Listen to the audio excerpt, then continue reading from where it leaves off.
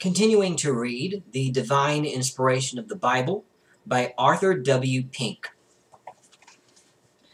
Chapter 4. The character of its teachings evidences the divine authorship of the Bible.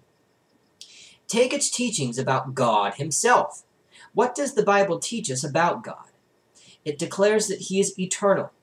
Before the mountains were brought forth, or ever thou hadst formed the earth and the world, even from everlasting to everlasting, thou art God. Psalm 90, verse 2. It reveals the fact that he is infinite. But will God indeed dwell on the earth? Behold, the heaven and heaven of heavens cannot contain thee. 1 Kings 8:27. Vast as we know the universe to be, it has its bounds, but we must go beyond them to conceive of God. Canst thou by searching find out God? Canst thou find out the Almighty under perfection? It is as high as heaven. What canst thou do? Deeper than hell.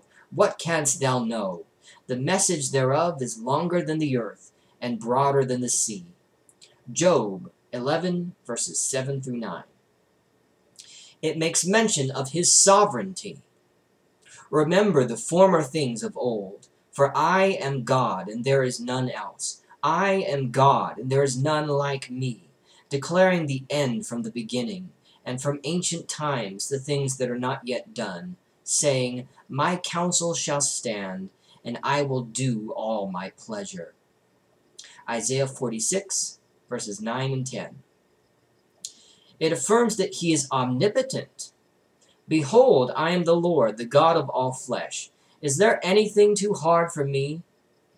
Jeremiah 32:27. It intimates that he is omniscient. Great is our Lord, and of great power. His understanding is infinite. Psalm 147, verse 5. It teaches that he is omnipresent. Can any hide himself in secret places that I shall not see him, saith the Lord? Do I not fill heaven and earth, saith the Lord? Jeremiah 23:24. It declares that he is immutable, the same yesterday and today and forever. Hebrews 13, verse 8. Yea, that with him is no variableness, neither shadow of turning. James 1, verse 17. It reveals that he is the judge of all the earth. Genesis 18:25. And that everyone shall yet have to give an account of himself to God. Romans 14:12. It announces that he is inflexibly just in all his dealings, so that he can by no means clear the guilty. Numbers 14:18. And that all will be judged according to their works. Revelation 20:12. And that they shall reap whatever they have sown. Galatians 6, verse 7. It reveals the fact that he is absolutely holy, dwelling in light inaccessible, so holy that he is of purer eyes than to behold evil, and canst not look on iniquity. Habakkuk 1:13. So holy that even the seraphim have to veil their faces in his presence. Isaiah 6, verse 2. So holy that the heavens are not clean in his sight. Job 15:15. So holy that the best of men, when face to face with their Maker, have to cry, I abhor myself. Job 42:6. Woe is me, for I am undone. Isaiah 6:5. Such a delineation of deity is as far beyond man's conception as the heavens are above the earth. No man, and no number of men, ever invented such a God as this. Ransack the libraries of the ancients, examine the musings of the mystics, study the religions of the heathen, and nothing will be found which can for a moment be compared with the sublime and exalted description of God's character, which is furnished by the Bible. The teachings of the Bible about man are unique. Unlike all other books in the world, the Bible condemns man and all his doings. It never eulogizes his wisdom, nor praises his achievements. On the contrary, it declares that every man at his best state is altogether vanity. Psalm 39, verse 5.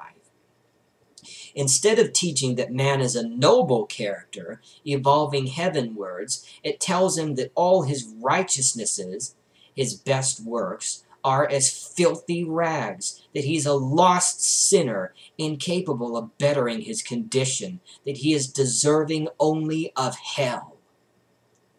The picture which the Scriptures give of man is deeply humiliating and entirely different from all which are drawn by human pencils. The Word of God describes the state of the natural man in the following language. There is none righteous, no, not one. There is none that understandeth. There is none that seeketh after God. They are all gone out of the way. They are together become unprofitable. There is none that doeth good, no, not one. Their throat is an open sepulchre. With their tongues they have used deceit. The poison of asps is under their lips, whose mouth is full of cursing and bitterness. Their feet are swift to shed blood. Destruction and misery are in their ways, and the way of peace have they not known. There is no fear of God before their eyes. Romans chapter 3, verses 10 through 18. Instead of making Satan the source of all the black crimes of which we are guilty, the Bible declares, "From within, for out of the heart of man proceed evil thoughts, adulteries, fornications, murders, thefts, covetousness, wickedness, deceit, lasciviousness, an evil eye, blasphemy, pride, foolishness. All these things come from within and defile the man." Mark 7, verses 21 through 23. Such a conception of man, so different from man's own ideas, and so humiliating to his proud heart, never could have emanated from man himself.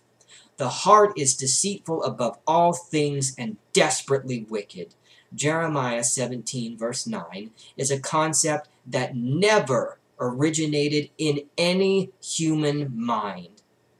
The teachings of the Bible about the world are unique, and nothing perhaps are the teachings of Scripture and the writings of man at such variance as they are at this point.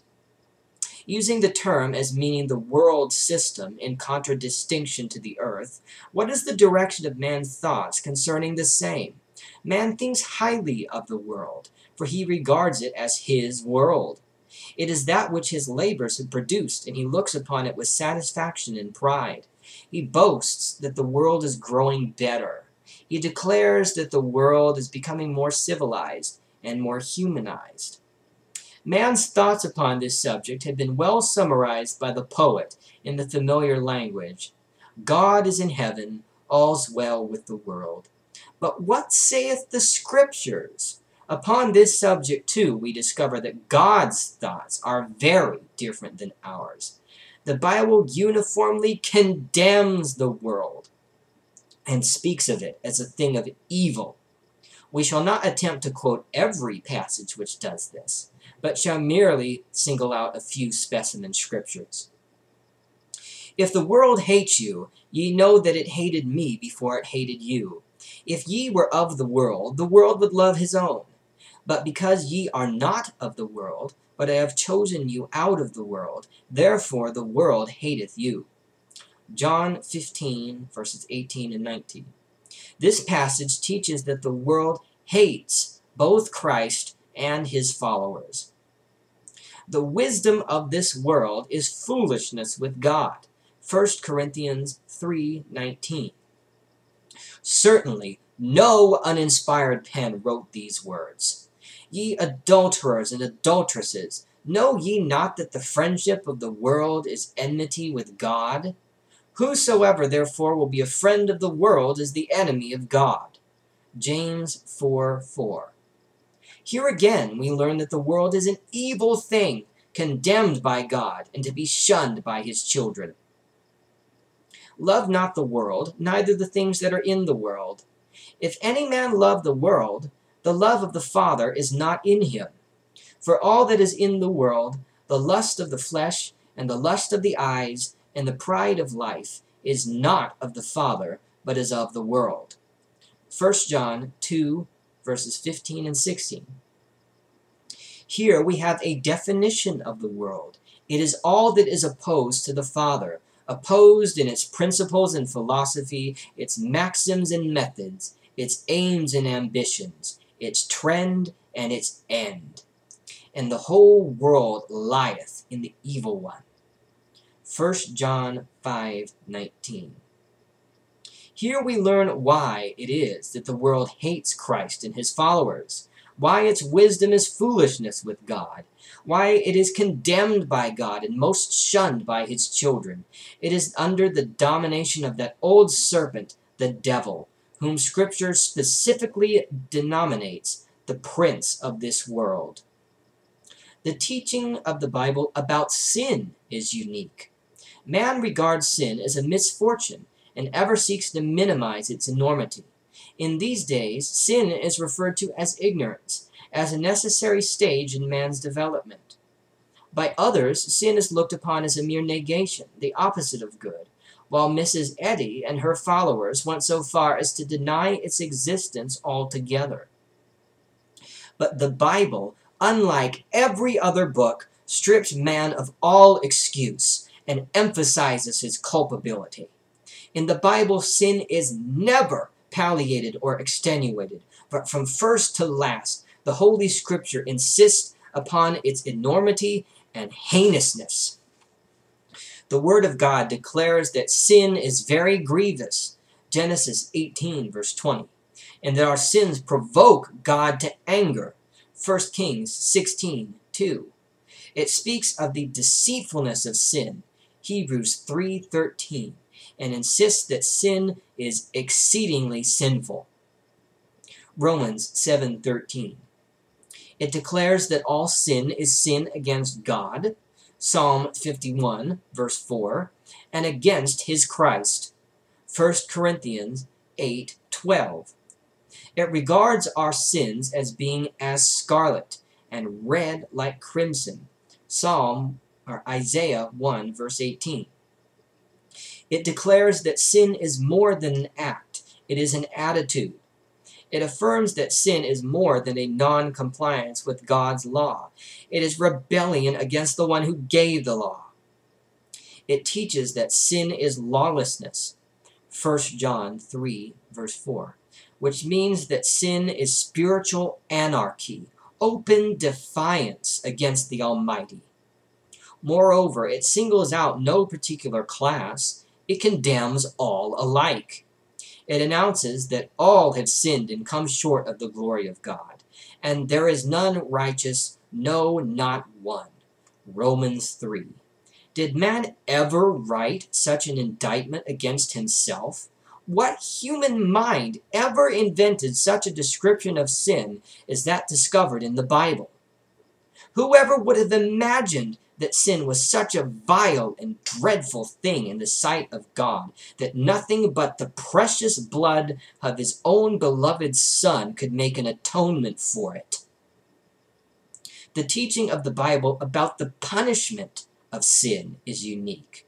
A defective view of sin necessarily leads to an inadequate conception of what is due sin. Minimize the gravity and enormity of sin, and you most proportionately reduce the sentence which it deserves. Many are crying out today against the justice of the eternal punishment of sin.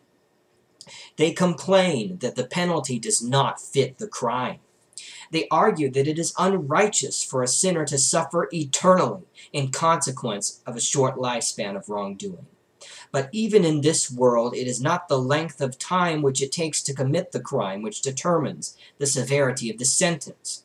Many a man has suffered a life term of imprisonment for a crime which required only a few minutes for its perpetration. Apart, however, from this consideration, eternal punishment is just if sin be looked at from God's viewpoint. And this is just what the majority of men refuse to do. They look at sin and its deserts solely from the human side. One reason why the Bible was written was to correct our ideas and views about sin, to teach us what an unspeakably awful and vile thing it is, to show us sin as God sees it. From one single sin, Adam and Eve were banished from Eden. For one single sin, Canaan and all his posterity were cursed. For a single sin, Korah and his company went down alive into the pit. For a single sin, Moses was debarred from entering the promised land. For a single sin, Achan and his family were stoned to death.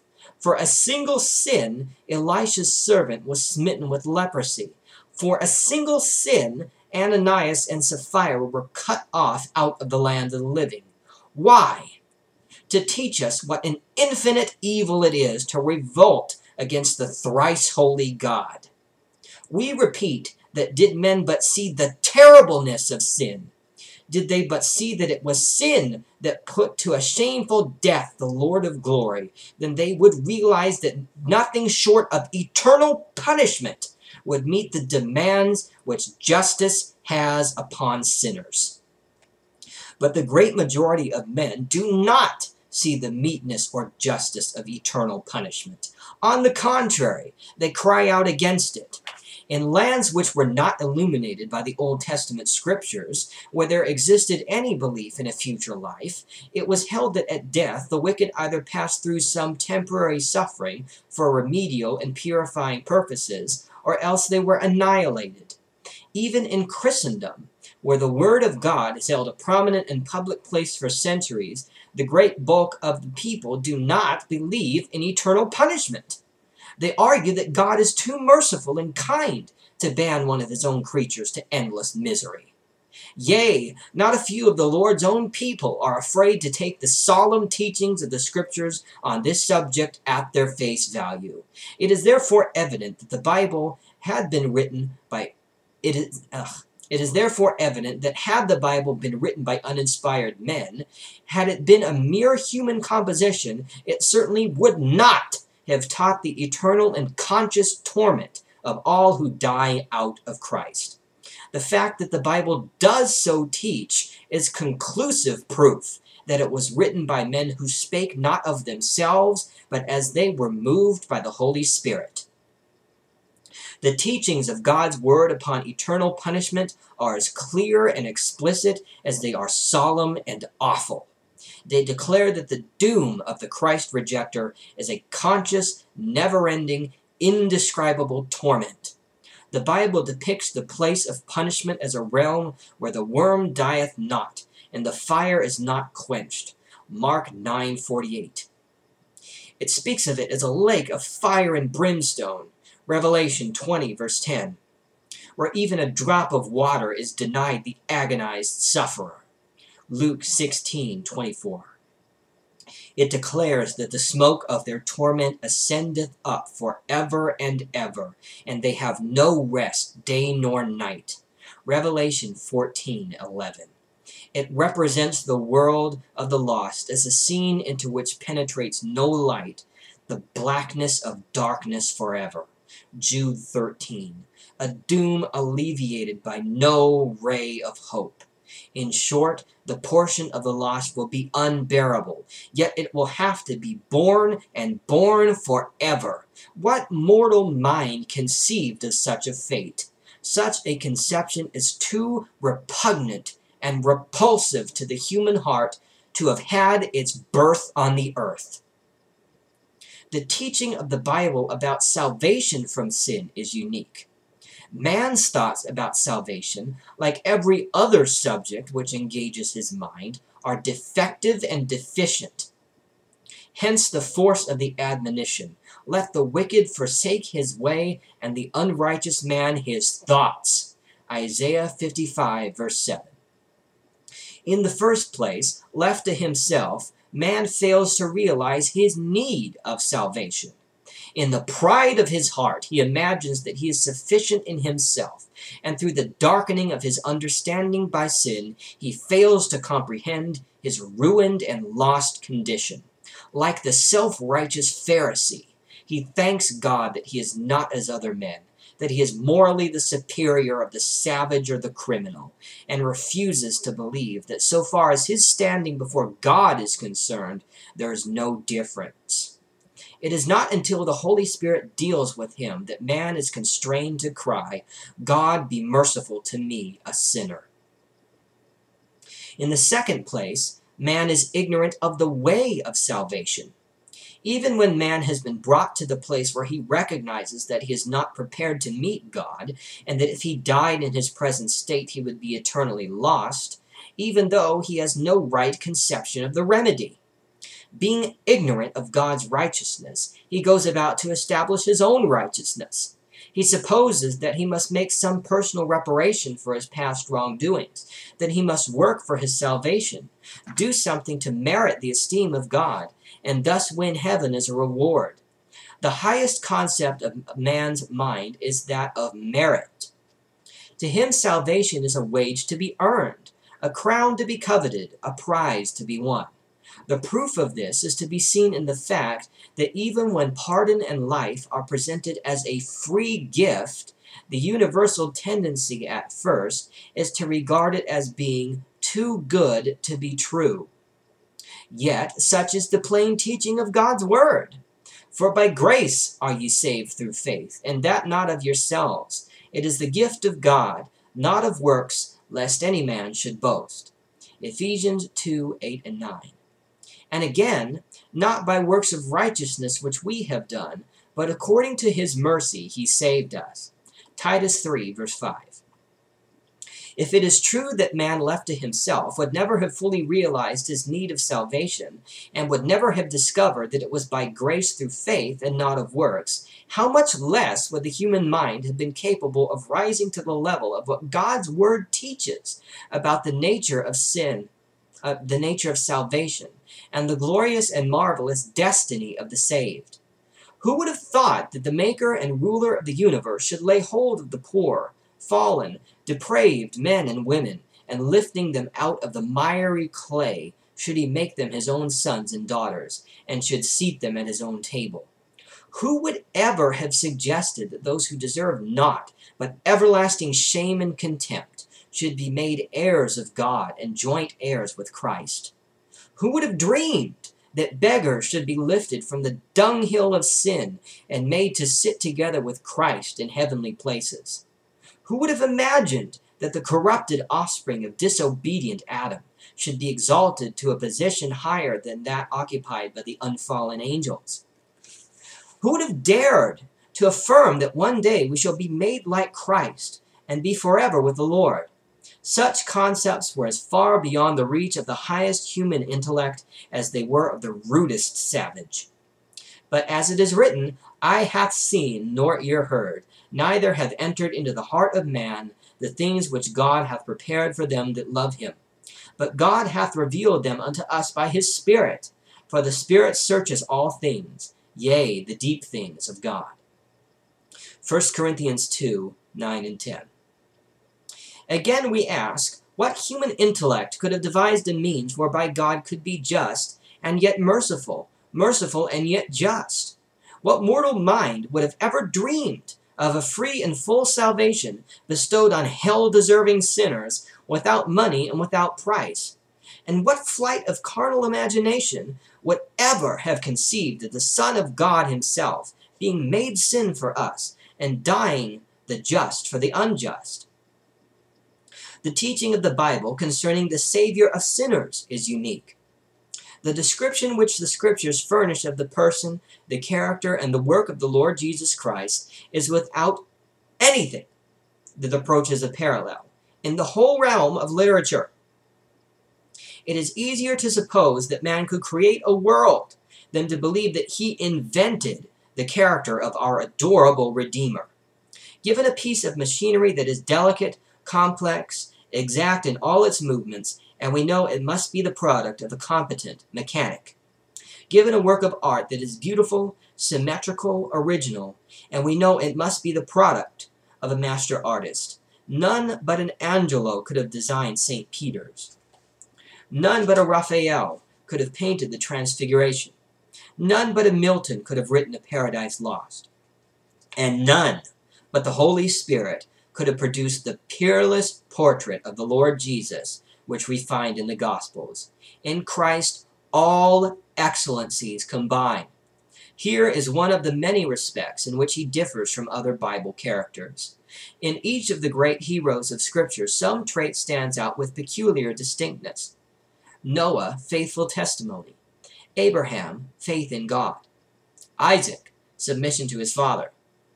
Joseph, love for his brethren. Moses, unselfishness and meekness. Joshua, courage and leadership. Job, fortitude and patience. Daniel, fidelity to God.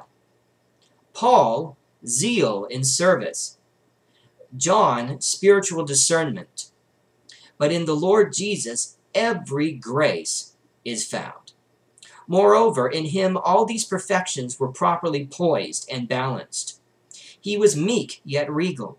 He was gentle, yet fearless. He was compassionate, yet just. He was submissive, yet authoritative. He was divine, yet human. Add to these the fact that he was absolutely without sin, and his uniqueness becomes apparent. Nowhere in all the writings of antiquity is there to be found the presentation of such a peerless and wondrous character. Not only is the portrayal of Christ's character without any rival, but the teaching of the Bible concerning his person and work is also utterly incredible on any other basis, save that they are part of a divine revelation. Who would have dared to imagine the creator and upholder of the universe taking upon himself the form of a servant and being made in the likeness of men? Who would have conceived the idea of the Lord of glory being born in a manger? Who would have dreamed of the object of angelic worship becoming so poor that he had not where to lay his head? Who would have declared that the one before whom the seraphim veiled their faces should be led as a lamb to the slaughter, should have suffered his own blessed face to be defiled with the vile spittle of man, and should permit the creatures of his hand to scourge and buffet him? Whoever would have conceived of Emmanuel becoming obedient unto death, even the death of the cross? Here then is an argument which the simplest can grasp. The Scriptures contain their own evidence that they are divinely inspired. Every page of Holy Writ is stamped with Jehovah's autograph. The uniqueness of its teachings demonstrates the uniqueness of its source. The teachings of the Scriptures about God himself, about man, about the world, about sin, about eternal punishment, about salvation, about the Lord Jesus Christ, are proof that the Bible is not the product of any man or any number of people, but is in truth a revelation from God.